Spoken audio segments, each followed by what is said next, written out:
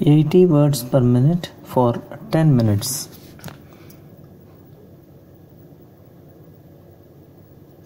Ten seconds more. 5 seconds. Start.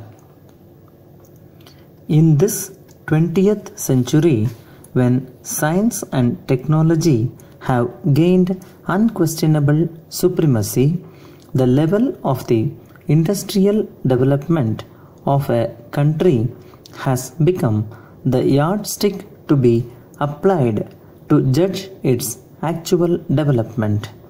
All other progress has become meaningless. If a country is technologically backward, it is backward irrespective of any other excellence it might have acquired.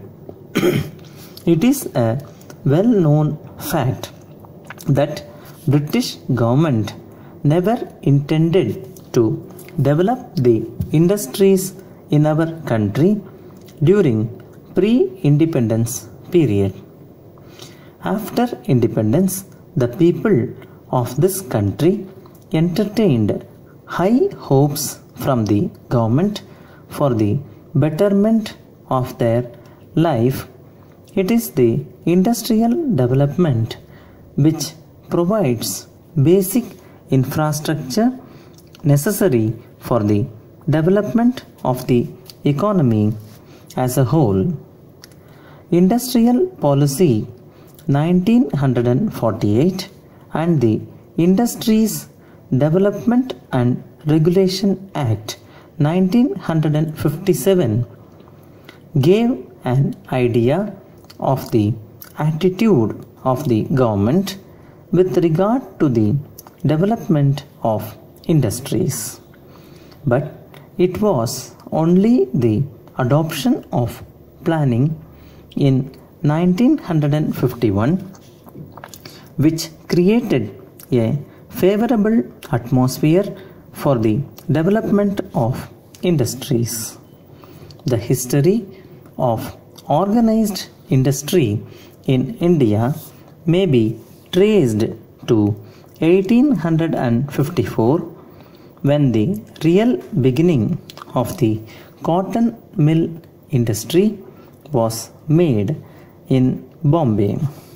The foundations of jute industry were laid near Calcutta in 1855. Coal mining also progressed about this time. There were the only major industries which had developed substantially before the First World War. During and after World War I and II, a somewhat more liberal policy was adopted by the authorities, such as a discriminating protection policy which gave impetus to industrial development. Several industries developed and a number of new industries came up, but their production was neither adequate nor diversified in character.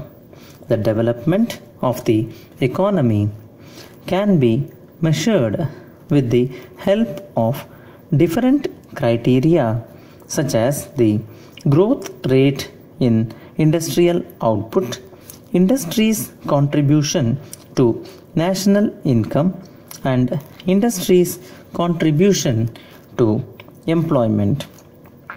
A close application of these criteria divides the planned period into two distinct phases, the first lasting till 1965-66 and the second following therefrom.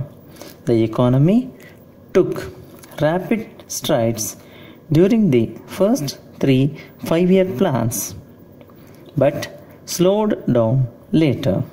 The 7th plan envisages a growth rate of 8%, with some segments of industry registering a higher growth rate, but only time can unfold the future achievement. Since industry's contribution to national income and its capacity to generate employment have displayed similar trends, we cannot describe our industrial development as spectacular, though there has been a spurt of new industrial complexes all over the country. The pattern of our industrial growth was determined by the state of economy in which the British left us.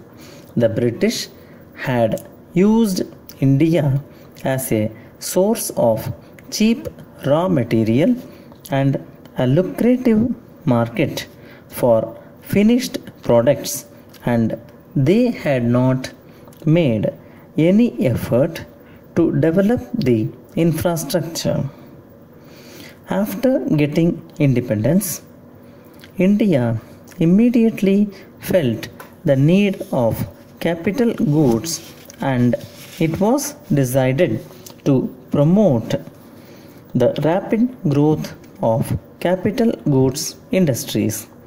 Almost till the end of the third five-year plan, India had to import a variety of capital goods, including iron and steel, transport equipment, and various kinds of machinery.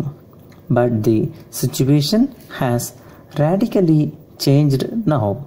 India is now in a position to export these capital goods even to the technologically advanced countries of Western Europe, America, Soviet Union, etc.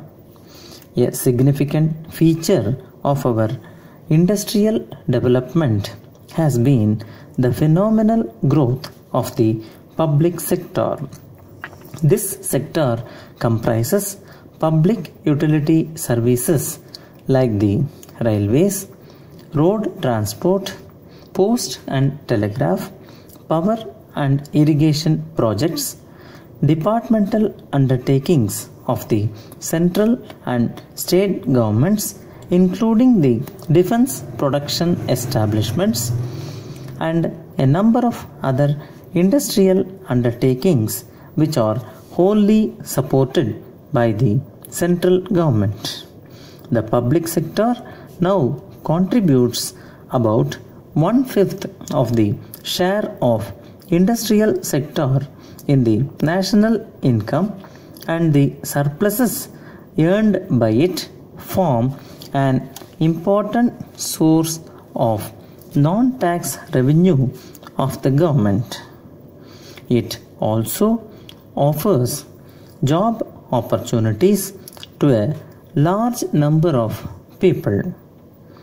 If we aim at an accurate assessment of our achievement, we should either compare our industrial growth with the growth in other countries during the corresponding period, or we should measure our achievement in terms of our targets.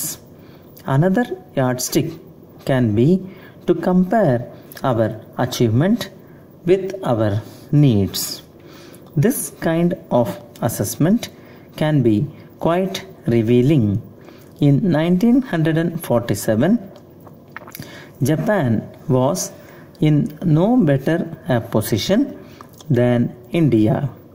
If India had been ruthlessly exploited by the British and fiercely rocked by communal hatred, violence, and bloodshed in the wake of partition, Japan was laid waste by atomic bombs during the Second World War.